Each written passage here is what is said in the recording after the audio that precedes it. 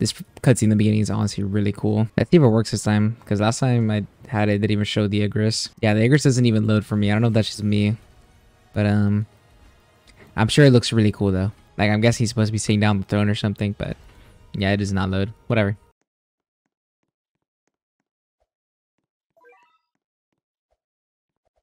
So the units I have brought, the two most important units I'd say are Speedwagon and Takaroda, whatever this other farm is. You absolutely need both of these farms. I've tried doing this with just Speedwagon before, and I died at wave 30, so you need both of these farms. And I'm pretty sure the rest of the team is actually pretty subjective. So I personally have Igris as my main DPS because he's full AoE and immune to stun. But the new Tengen unit is another full AoE, and he has a 60% chance to dodge the stuns of the boss. So Tengen would also be a very good replacement for Igris. And then I'm using Sun Jinwoo for Sun Jinwoo's ability, which is just great boss damage. But Alucard would also be a very good substitute. As you see, I have Vegeta. Vegeta's passive to do 100% more damage to bosses is really strong for the boss. The main thing about this event is just killing the boss. The minions are pretty hard, but the boss is for sure what will probably give you the most difficulty. So for me, I think Vegeta is just very good to get the boss out of the way. But don't think that you need this exact build to do this event. As long as you have something pretty similar, you should be fine. I'm setting up around the back like here. The reason I would recommend to not set up at the very, very back, because when you get the boss down to 2k HP, it will do a final dash. And if you set up too far back, then your run will just end because it'll dash to the very, very end. So you want to give yourself a little bit of leeway, which is why I think this is like a little good spot right here. I'll probably build up more here. Yeah.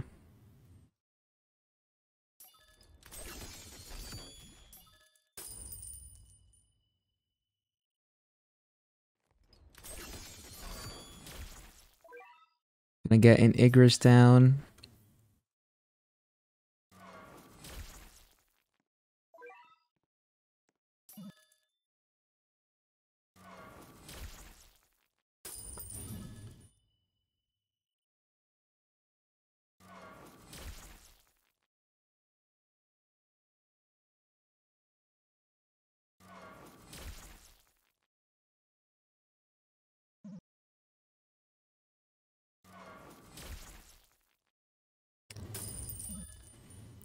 I'll show all of the footage just in case you find more reassurance in copying me bar for bar. But I do want to clarify that this event is hard, but it's not impossible. Like, you'll have a bit of leeway. So don't overstress about making sure you do everything the exact same way I do. Maybe you take one extra round to get your farm up than I do. That's completely fine. Like, look, I just had these two guys leak, and I'm just going to place a Vegeta back here. It's no big deal. Yeah, nothing too exact. You know, it's not like those AA tournaments where you have to get it pixel perfect.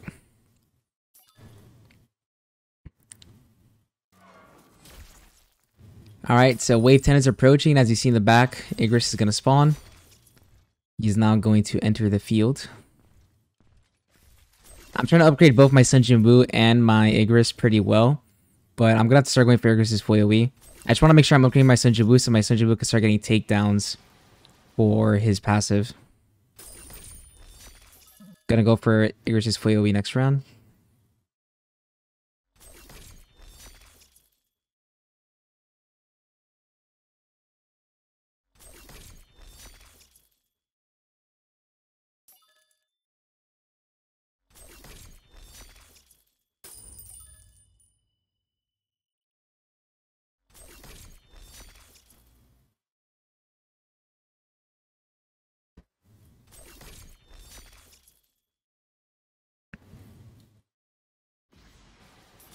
Full AoE.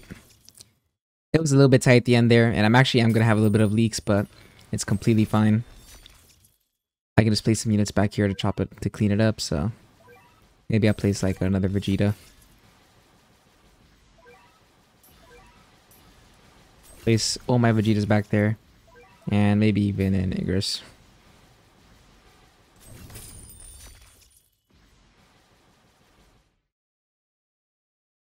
Alright. And then for my final slot, I did bring a Sakura. Now, there's multiple supports you could possibly use for this slot. Haruka Ring gives damage and range, which is really good for Igris' full AoE. Crocodile is a slow. Sasuke is a stun. I do think Sakura is probably one of the best, and she's also an epic, so I feel like it'd be good to use her as an example because since she's an epic, it'd be pretty easy for everyone to have her. But Igris himself does stun our troops, so really good to have a Sakura. In fact, I'm going to try to have multiple here. I also want to make sure I have my Sunjin-Woo on strongest by the time Igris arrives.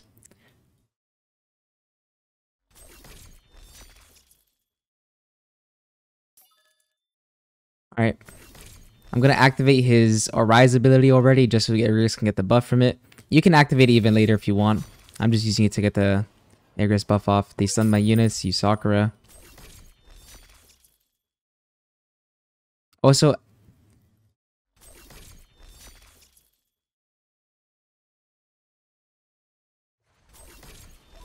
use Sakura. This first Igris should go down pretty smoothly. Oh wow, he did it again. Oops. Use Sakura again. There we go.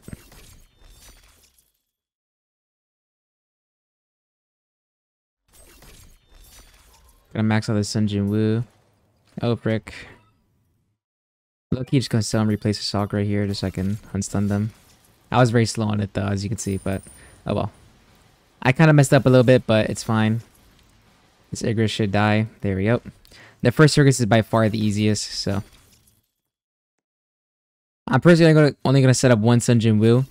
The main thing to get from him is the passive from the Arise ability. To buff Igros. So there's no real need to get multiple of him down. So for the rest of the time, I'm just gonna build other Igrises.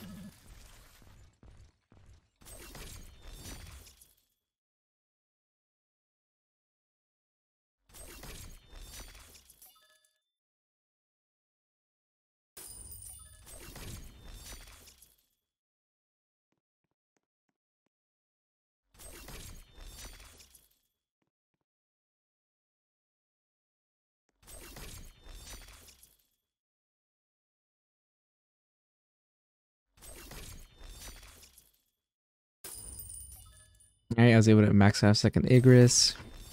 Gonna get that third one. Wait, oops, I placed one back here. I'm gonna move him over here. Want to make sure I'm placing Igris in like a pretty good spot to get as much out of his range. To get the most out of his range, I mean. Oopsie.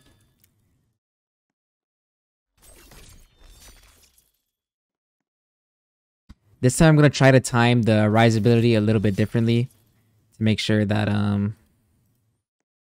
it hits Igris as much as possible. Again, if you have Alucard, Alucard's ghoul ability is also very good for the boss. Just make sure you're timing it so that the ghouls actually hit the boss itself.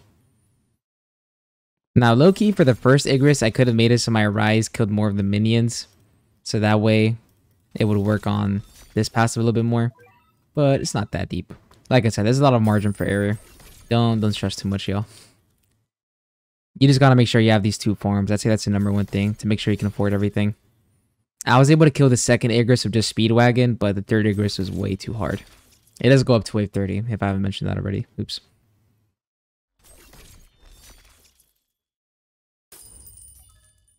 Alright, gonna try to be more attentive with my Sakura abilities.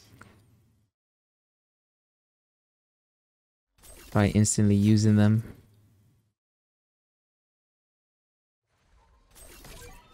Sakura.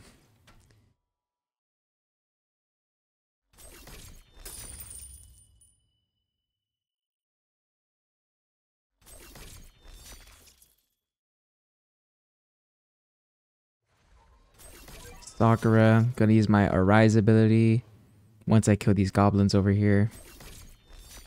There we go. Get ready to use my other Sakura.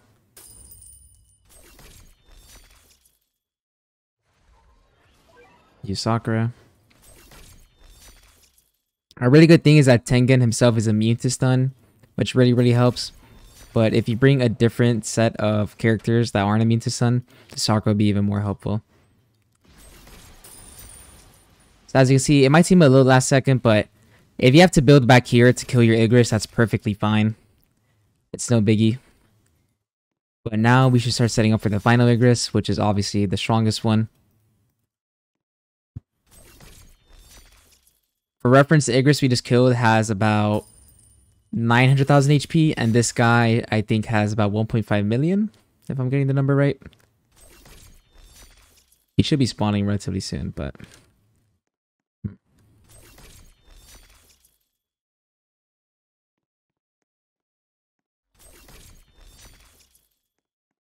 Now, since with my other DPS slot, I brought a Vegeta, I'm going to personally go for another Vegeta instead of a Sun Jin Woo, because Vegeta does do more damage against single enemies, so just be really good damage for the boss.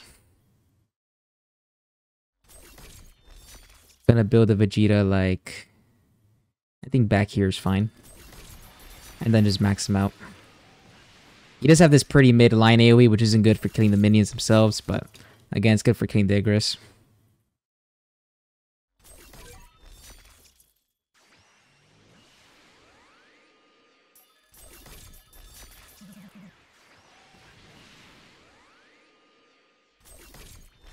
Alright, the Igris is up. I'm pretty sure wave 30 is the final wave. So I can indeed sell my farms now.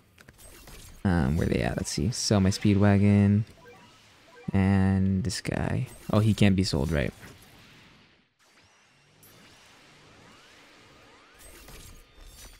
So I'm pretty confident with this I'll be able to beat it.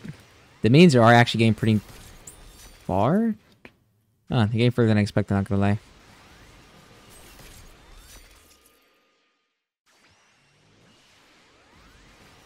Low-key might activate a Rise just to be sure. Why not? Just play it safe, I'm activate a Rise. My fault, y'all. Miscalculation. Oh, it's because I wasn't building... Oh, I'm so dumb. Never mind, never mind. I forgot to use a Rise way earlier on to get up my Igris passive, but whatever. Like I said, margin for error. Sorry, guys. Very ghetto tutorial, I know. I know. It could be a lot better, but it's fine.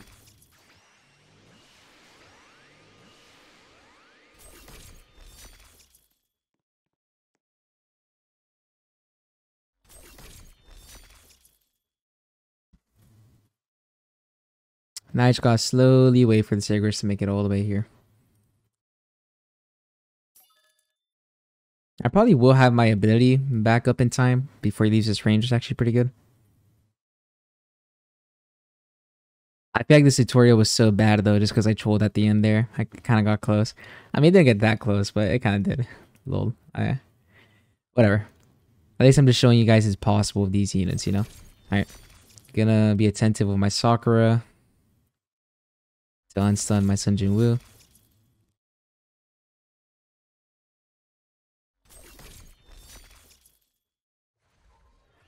Unstun. Yeah, he gets it back in 55 seconds. I think I'll get it back in time. Now, once again, we're going to have to be very aware that when he gets down to his final bits of HP, he does sprint.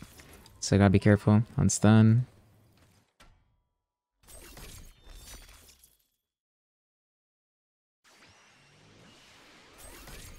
My Vegeta's just trying to get some hits in.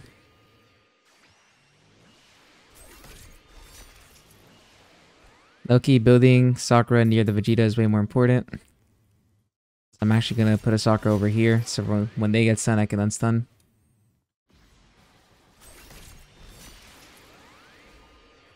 Unstun. Oh, 10 more seconds for the Arise. Do I get it in time? Even if I don't, I'm pretty sure I still got this, but... You guys can for sure get another Arise ability in time. I was just a bit silly with mine, so I didn't get it. So as you can see, Igris is sprinting at the end here, but... As long as you make sure that he starts sprinting, like, at around here, and you don't wait too last second, you'll be fine. But yeah, 2 trophies, 200 gems, 1600 currency, and GG. So yeah, a little bit of a sketch run. Sorry about that, but it's really not that bad. You guys can do way better. I know y'all can. Hope this video gives you a bit of reassurance that the event is not too hard. As long as you bring the right characters, you'll be fine. Alright, good luck everybody. Have a good one, y'all. Peace out.